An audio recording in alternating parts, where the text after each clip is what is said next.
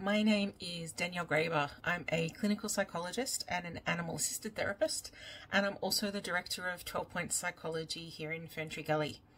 I am making this video because as part of our welcome letters to clients, one of the things that we include is what to expect from counselling and how to get the most out of your counselling sessions.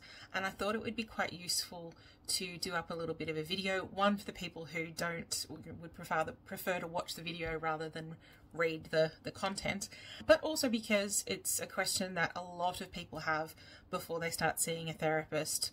What's this going to be like? What's this going to feel like? Are you going to make me lie down on a couch? All of that kind of thing. And I thought,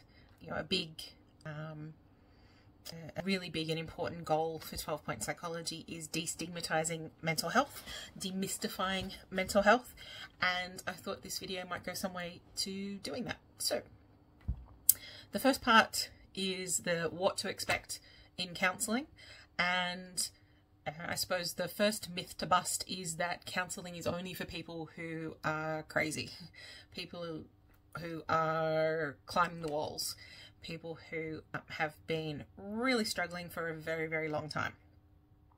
Counselling and therapy can absolutely be great for all of those people, but counselling and therapy is often even better before you get to that point. And here in Australia, we definitely have a bit of a she'll be right attitude, which is great most of the time, except when it comes to looking after ourselves. And I have been guilty of that plenty of times.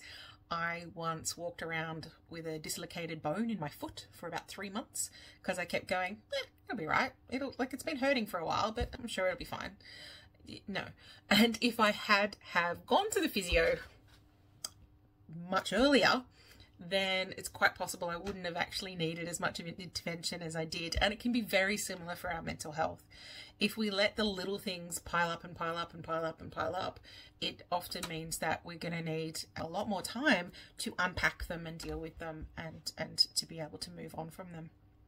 So the first thing in what to expect is that everybody who is coming for counselling is coming because they've got an issue, sometimes multiple issues, but there's an issue that they're feeling stuck with, that they don't know how to move past, and they need a little bit of extra help.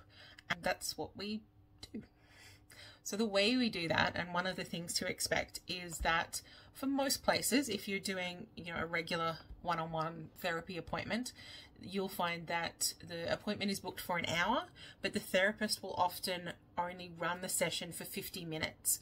And that's because we do what's called sort of active therapy for 50 minutes.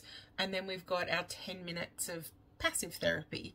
And that's behind the scenes stuff that we don't need you in the room to write the letter to your GP, for example.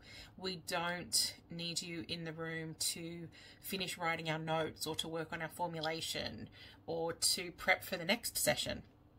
So that's, you get your 50 minutes and then while you're either fixing up payments at the front or on your way, we're finishing up and sort of the administrative tasks that go along with the therapy session. So that's why you'll find many places will run a 50-minute hour. The next thing to think about is, and it's I think very important to know, that therapy goes in stages. So your first session is not therapy. Your first session is what's called intake or assessment, and that can go, depending on the client, depending on the therapist and the way that they work. The assessment in the intake phase can take 1, 2, 3, 4 sessions, sometimes more.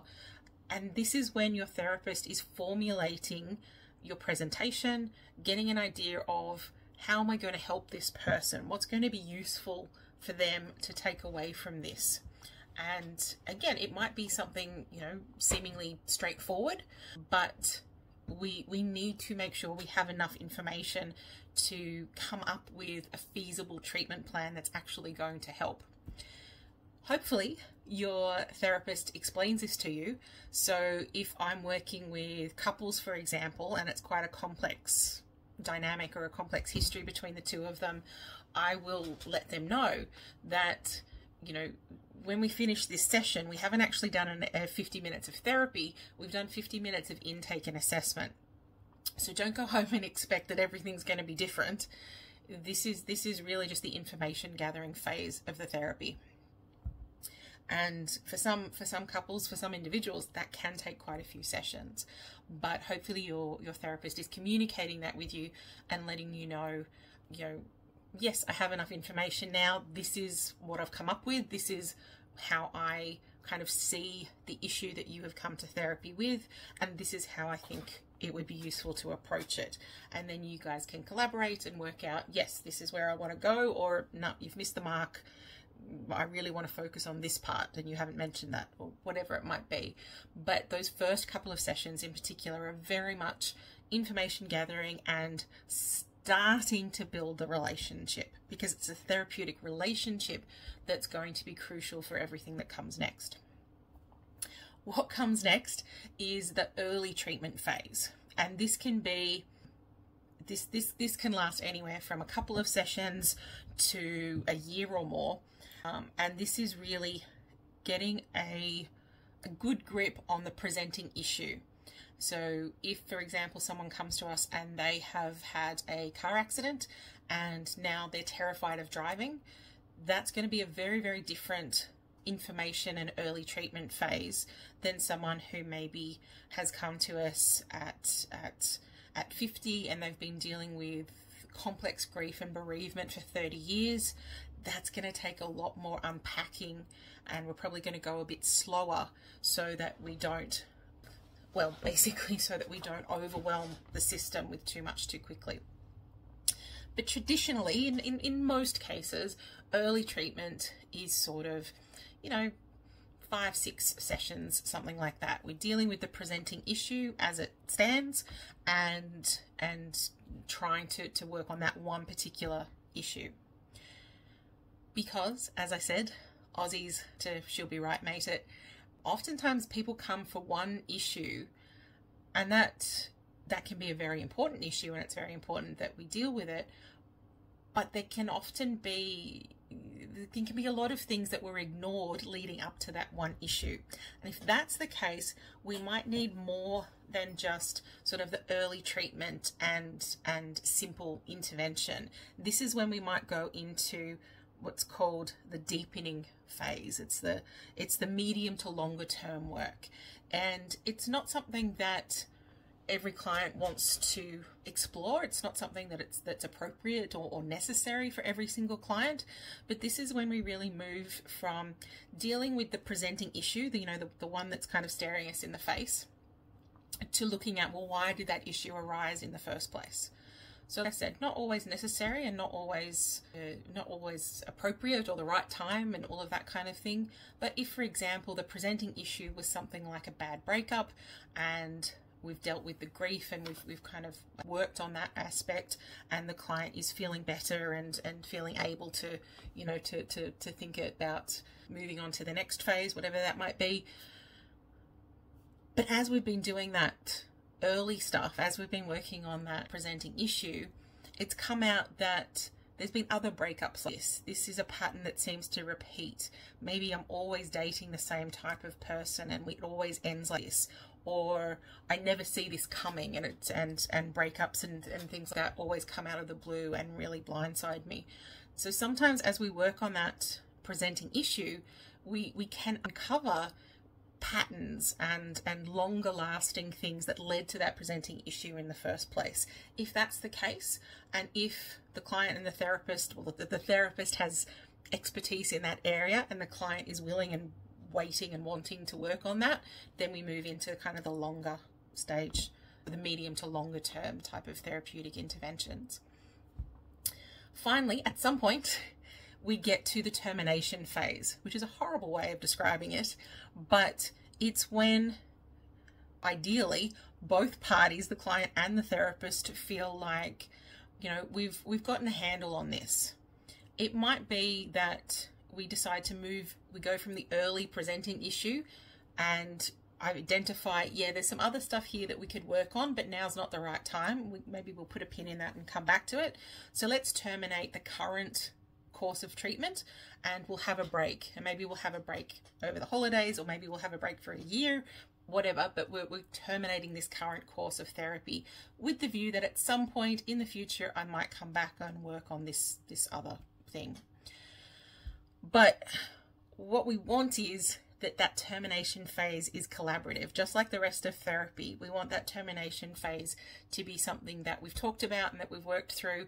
One, so the therapist can get a sense of this has been helpful and this is where we're at.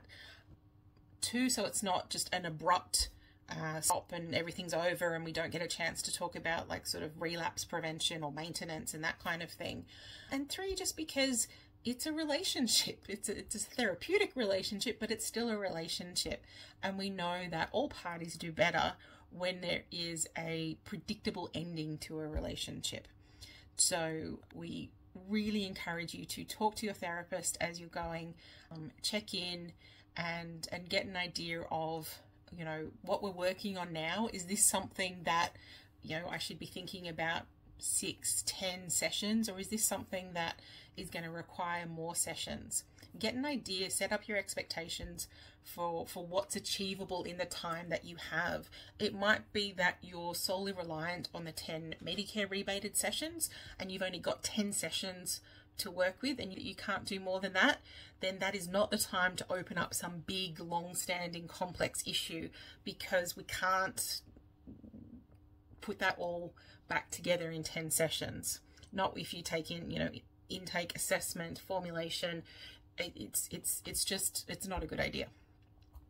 So having this conversation early with your therapist, getting an idea, yeah, this is something that is reasonable and appropriate to handle in 6 sessions. Doesn't mean that you have to stick to the 6 sessions either. Doesn't mean that other things don't come up. It doesn't mean that there's not crises that have to be dealt with.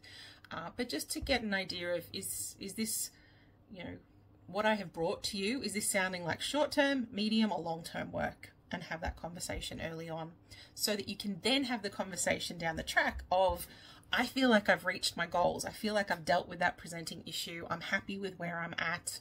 I'd like to wrap up. What do you think that should look like? And the therapist can then guide you on, well, you know, we've done 6 sessions, we've worked on this, we've got the maintenance in place. Maybe I'll give you a couple of strategies to take home and keep practicing, and then, you know, get back in touch down the track if you're needing any help. Versus someone that you've been working with for a long time, you know, maybe several years, and they're feeling, yeah, I'm ready to finish up, but maybe we need to just start spacing the sessions out. Instead of coming in monthly, we come 6 weekly, then 8 weekly, so that we can have that sort of catch up and we've got that just in case we need to do a little bit of tweaking or maintenance before we finish up altogether. So the short version is, each stage of therapy can be very, very different. Our needs can be very, very different in each of those stages, and what we and how we respond can be very, very different. But in general, there's that intake phase, the early intervention on the presenting issue, and then the medium or the longer term work that might need to go on, and finally the termination phase. And these are all really important parts of therapy to talk about, to navigate appropriately. I hope that's been helpful, and I'll see you for the next one.